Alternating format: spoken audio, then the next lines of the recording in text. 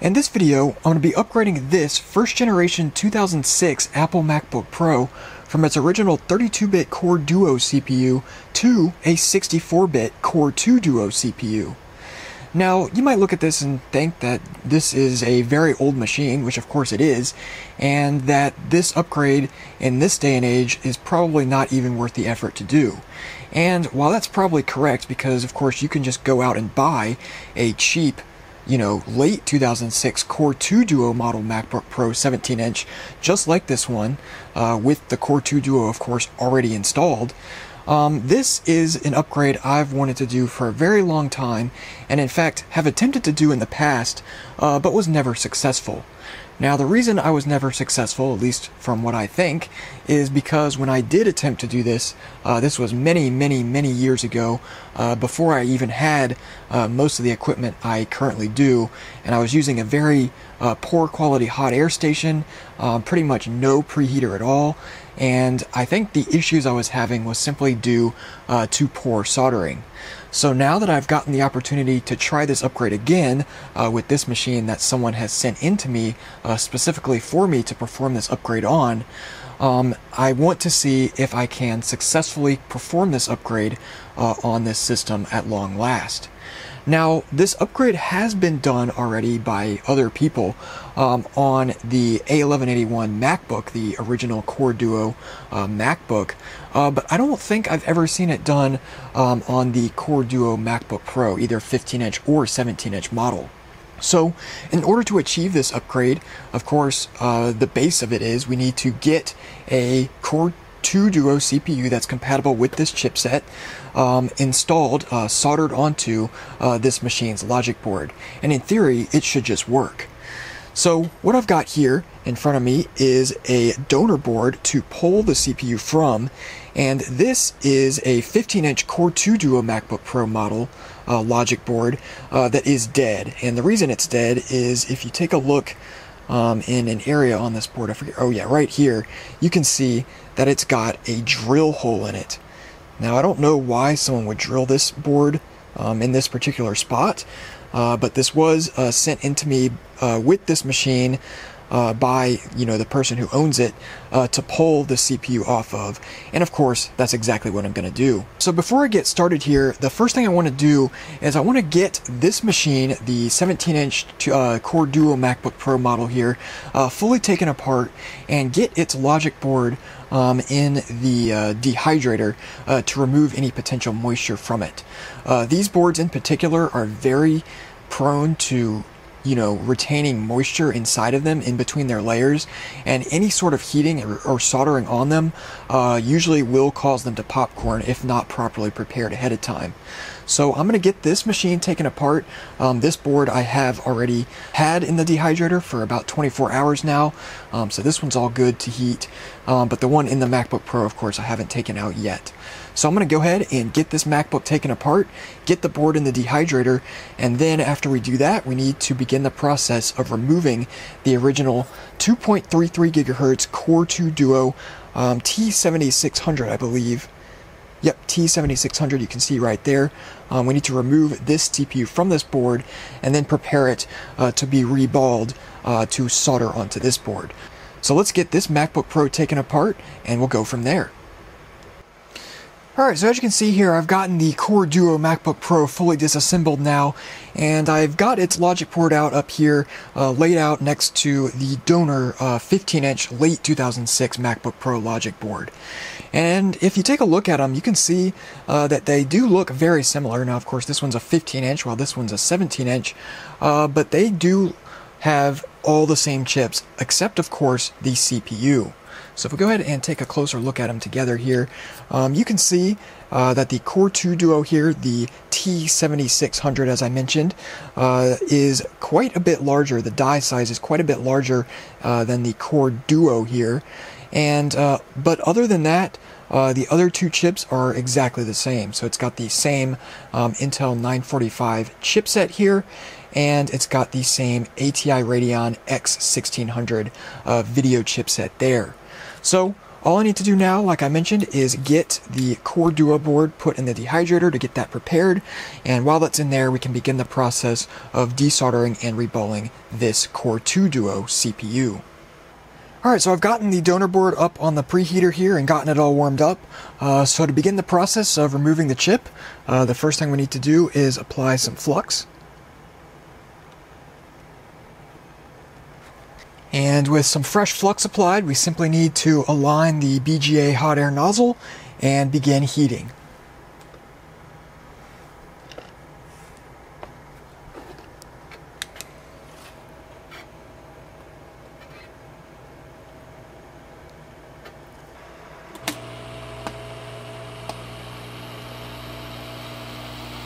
So in order to perform this removal, I am heating the preheater up to about 180 degrees Celsius, and on the top heat with the nozzle there, I am heating it to around 280 up to about 290 degrees Celsius, and that should be enough to melt the lead-free solder used on these boards. Alright, so the chip is ready to come off, so I'm just going to move the hot air out of the way and lift the chip off with some tweezers.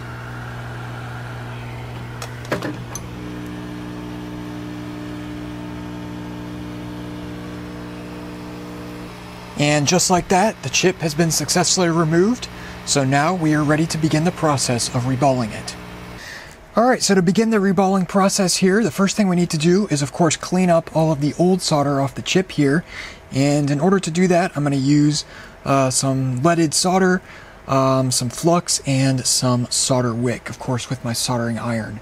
So to begin, we'll first start by removing the large pieces of solder, just using some leaded solder.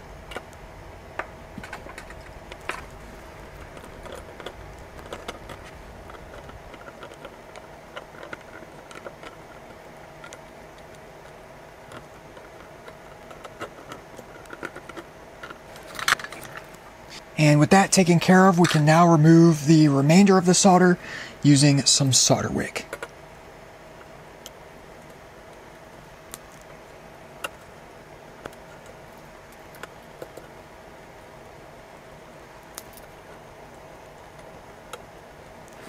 And now with all of the solder removed from the chip, we simply need to remove all this burnt flux off of it using a bowl of rubbing alcohol. Just kind of stick that in there.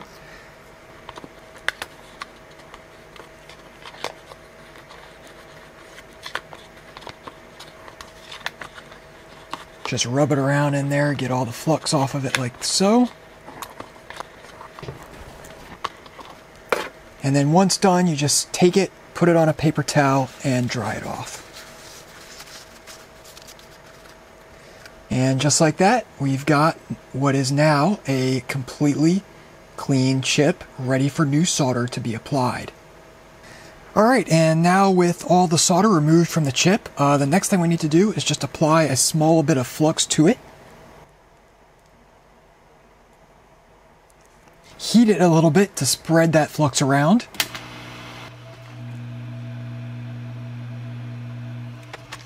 Then just spread the flux evenly across the chip using a paper towel.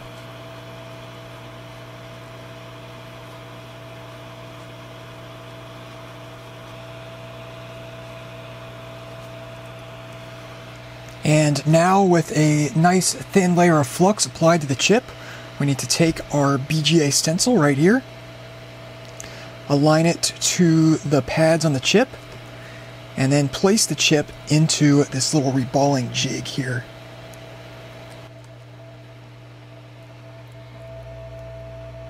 And now you can see that all the pads align with the holes in the stencil, and with that all done, we're now ready to begin the process of reballing the chip. Alright, so as you can see, I've gotten the stencil and the little jig here in a little container here, and that's just so the solder balls don't, go everywhere and make a huge mess on my desk here.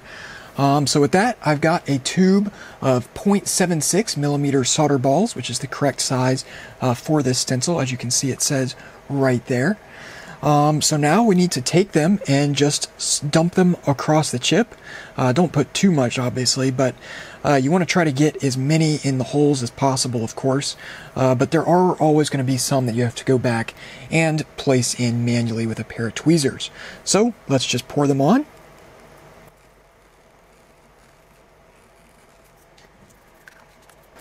And that looks pretty good there. So we're going to kind of take it and just kind of tap it around here and kind of get the balls to, you know, go over across the entire surface of the chip here. And hopefully we can get them in all the holes, but it's always a little bit difficult to do that. So that looks pretty good there. So now we need to just remove all these balls from the center. So I'm just actually going to use my finger to kind of get them to stick to my finger and just put them in the container here. Alright, so you can see I accidentally got a little bit out of the holes here, so we're just going to go and use the tweezers to place those into position.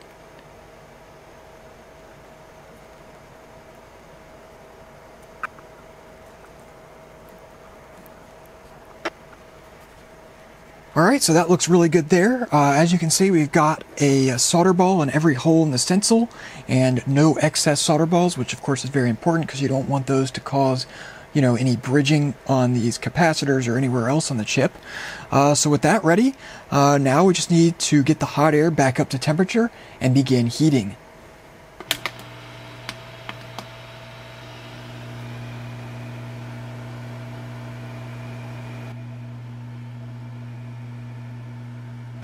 And for this, I'm using about 300 degrees Celsius on the hot air.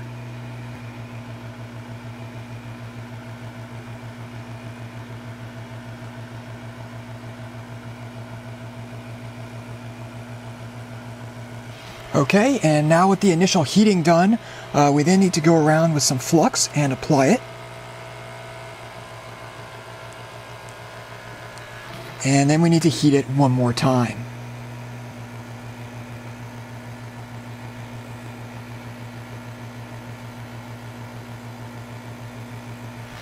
Okay, and that looks really good there. So now we need to just let it cool down just a little bit, and then we can remove it from the stencil.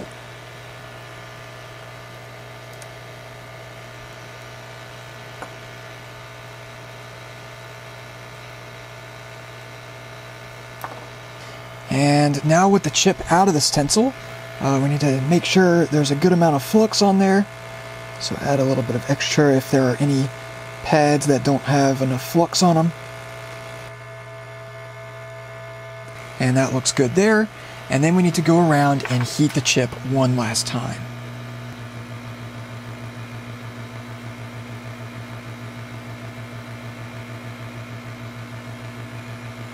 And with that final heating done, we're done with the reballing. So that is the chip successfully and fully reballed. So with that, all we need to do is wait for the Core Duo logic board to finish in the dehydrator, which should take about 2 hours or so. And then we can get its CPU removed and install this one. Alright, so with moisture sufficiently removed from the board and our new chip reballed ready to be installed, now we can begin the process of desoldering the original Core Duo CPU. So, just like with the donor board, the first step is to apply flux.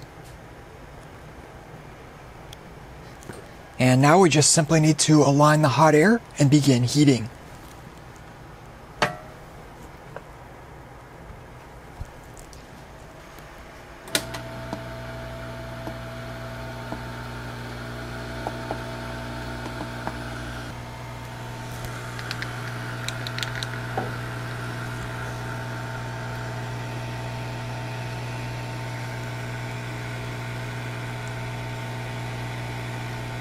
Alright, as you can see there, the chip has been successfully removed, and the next thing we need to do is, of course, clean the residual solder off the pads. Now, when I do this, I'm actually going to do something a bit unconventional, and that is I'm actually going to leave a little bit of solder on each pad and basically just keep the pads tinned.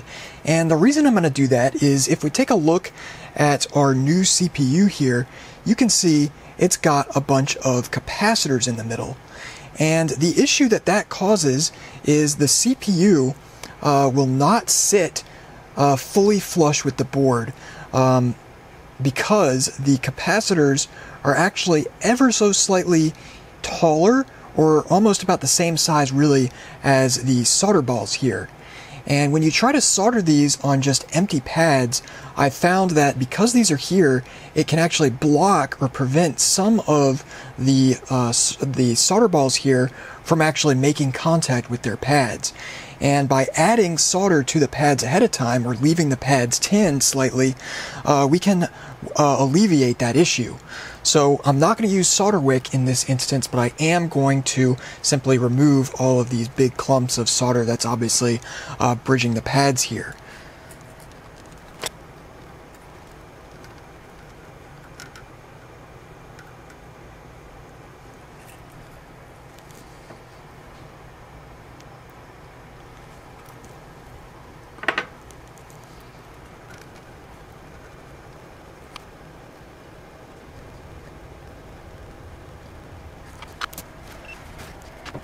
Alright, so with the pads having about an even amount of solder on each one, now what I'm going to do is just go around with a paper towel and some rubbing alcohol and clean off all this old flux.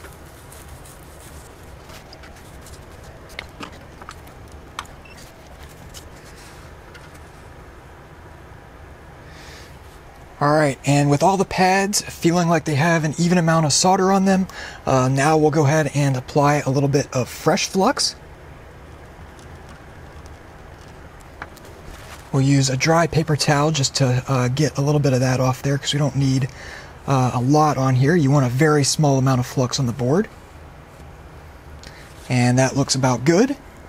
So now, of course, all we need to do is take our new chip and align it to the pads. Now, having these pads pre-tinned like this makes aligning the chip quite a bit more difficult. But it is, as I mentioned, very necessary for this soldering process to work effectively.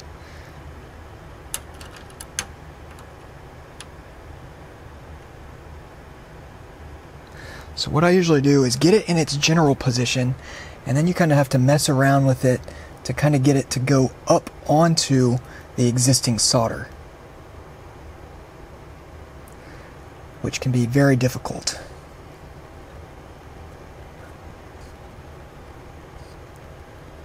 And there we go, I got it right there. You can kind of see it's a little bit raised. That's just because those tinned pads are kind of pushing up on each of the solder balls. So now we simply need to get the hot air aligned once again and heat it to solder it into position.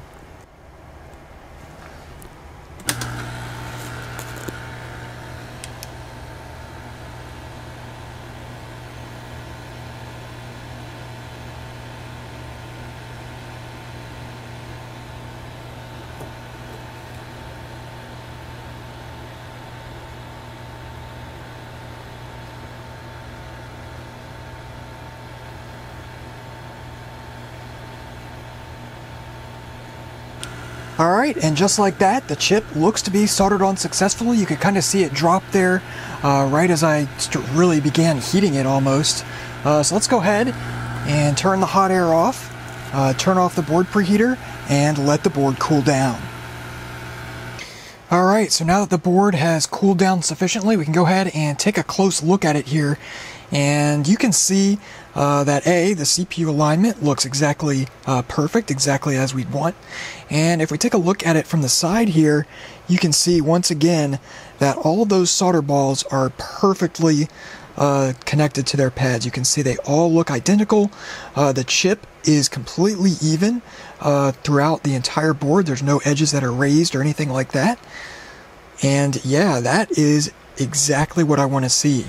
So, unless there's some firmware incompatibility that I'm not aware of, this board should now work with the Core 2 Duo CPU installed.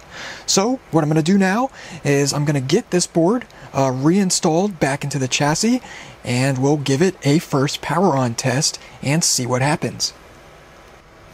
Alright, so as you can see here, I've got the MacBook Pro partially reassembled now with the Core 2 Duo CPU installed, of course. So let's plug it in and see if it works.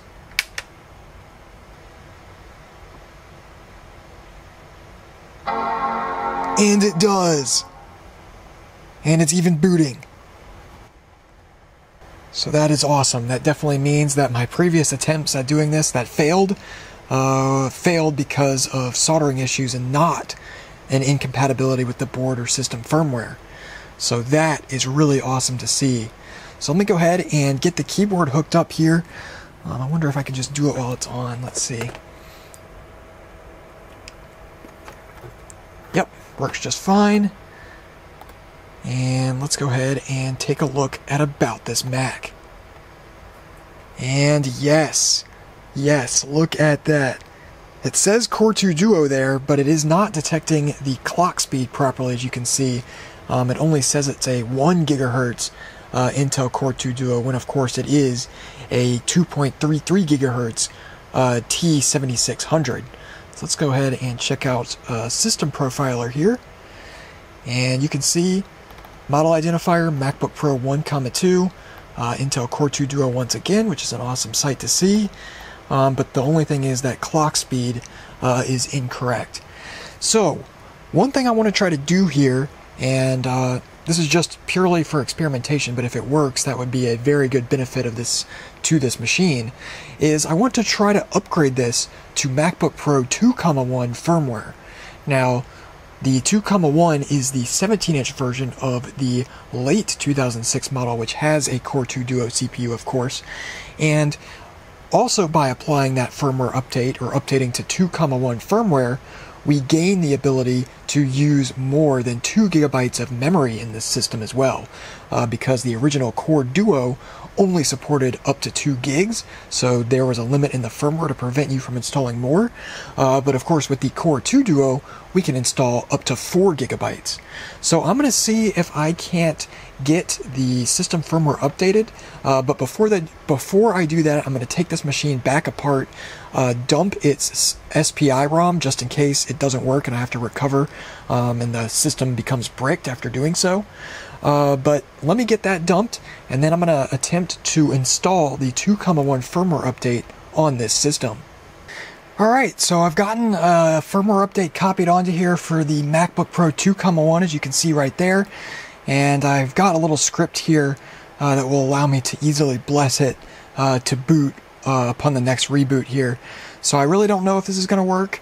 That's why I backed up the original SPI ROM ahead of time. But let's go ahead and give it a try and see what happens. Okay, everything seems to be correct there. So now let's go ahead and shut the machine down.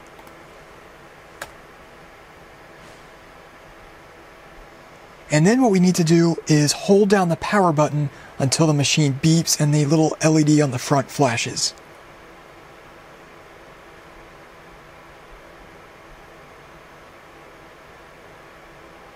Okay, the LED is flashing on the front there.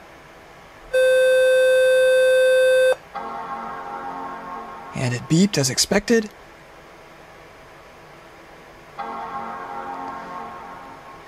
And as I figured, it did not accept that update, so I might have to figure out a different way to do this.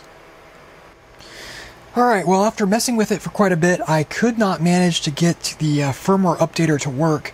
So I went ahead and just took the easy route and desoldered the EEPROM again and updated it manually, just using a hex editor and the EEPROM programmer, of course. So that's all done. I just copied in like all the personalized sections, like the serial number and all that stuff. So everything should work as expected. So let's go ahead and plug it in and see what happens. And there we go, it booted right up. So let's go ahead and let it boot into macOS. And there we go, we're now in macOS. So let's take a look at About This Mac. And look at that, it now detects the 2.33 gigahertz Core 2 Duo T7600 correctly, as we would expect. So let's go ahead into more info here.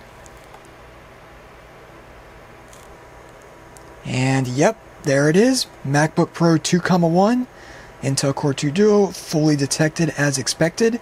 And as I mentioned, now that that firmware update has been applied, this machine now will support up to 4 gigabytes of system memory instead of just 2 gigabytes. So with that, that has been the successful upgrade of this 2006 Core Duo MacBook Pro 17-inch model to a 64-bit Core 2 Duo CPU, and in fact the T7600, which is the best one that this platform supports. So, like I said, this is quite an old machine at this point, but you know what they say, better late than never. But yeah, that is the successful upgrade. So with that, I hope you enjoyed this video.